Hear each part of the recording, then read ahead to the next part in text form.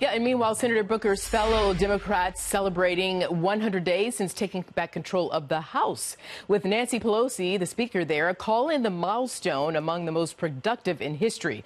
Lawmakers gathered at an event this week hoping to create a united front on the looming showdowns on immigration, health care, and spending. Now let's bring in Kristen Hahn. She's a Democratic strategist and former chief political advisor for the Blue Dog Coalition.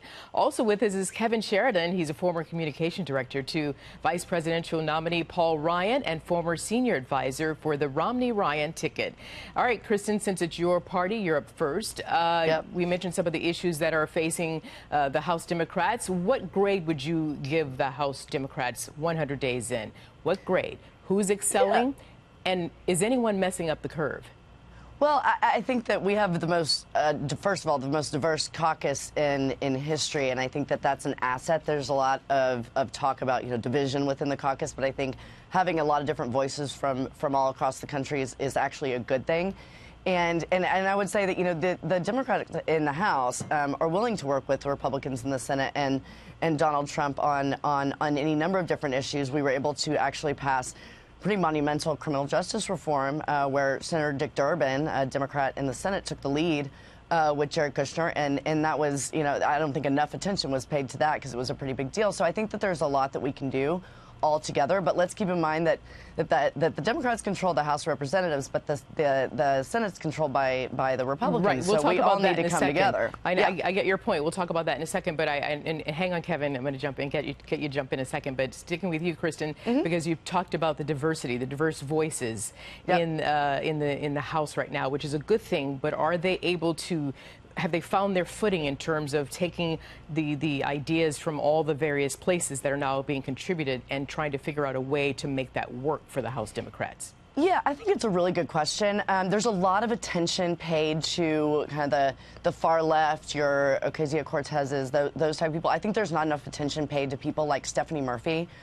She's head of the current Blue Dog Coalition, but has been working diligently behind the scenes to make changes to, say, the rules package, which is, the rules that govern what comes to the floor. For the first time since 2001, she negotiated a bipartisan rules package, which passed with Republican votes. So I think that there are smaller things that are happening that aren't necessarily people aren't paying attention to. All right, Kevin, you get to grade now. You get to grade the House Dems on balance. On balance, I want you to grade them on working with the president, as well as providing checks and balances. How are they doing? Well, I sympathize with Kristen, who does work with the Blue Dogs, and right now, I would not give them the A grade out of that caucus. The left, the freshmen in that caucus have clearly captured the headlines, captured the energy of the party. If you couple that with what the presidential candidates are doing, where Bernie Sanders is leading the field, and everybody has pretty much adopted the same very far left positions on Medicare and Medicare for all, and trillions of dollars in new spending on a Green New Deal and everything else. The Democrats, the House Democrats, their agenda hasn't been much more than general opposition to Donald Trump, which we know they partially won on that because of some concerns in the suburbs with his temperament, I guess you could say. But it was mostly. But I mean, and to that point, just jumping in for a second, if in fact you're pointing out that the Dems won on that issue or issues to be able to push back on the president, I mean, that's why they're there. As we all know, elections have consequences. So are they doing their job in that regard?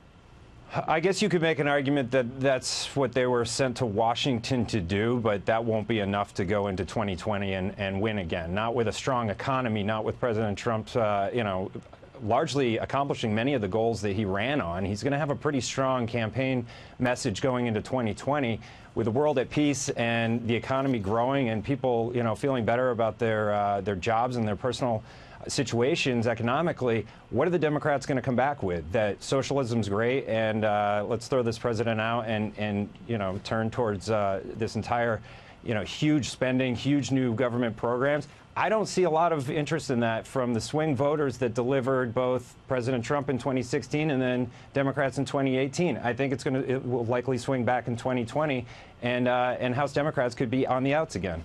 You know, Kevin made some strong points. Can I respond to one thing really Go quickly? ahead. I was like, you know, Kevin says that all Democrats have adopted these ideas of Medicare for all, and that's just blatantly not true. If you actually look at statements by most of the House Democrats, they're not taking those left-wing positions. Agreed that I do agree with them that the members on the far left have done a good job of capturing the audience, but there are a lot that in no way are every member of the Democratic caucus in the House adopting the idea of Medicare for all or a Green New Deal. They're actually pushing back. Okay, I'll let you do that quickly. Thank you. Yes or no, Kristen, though, because Kevin made some points. He says basically, look, the economy's good. The president has a strong chance of being reelected. Is there anything the House Dems can do to lay down the foundation for those candidates out there for you guys to regain the House?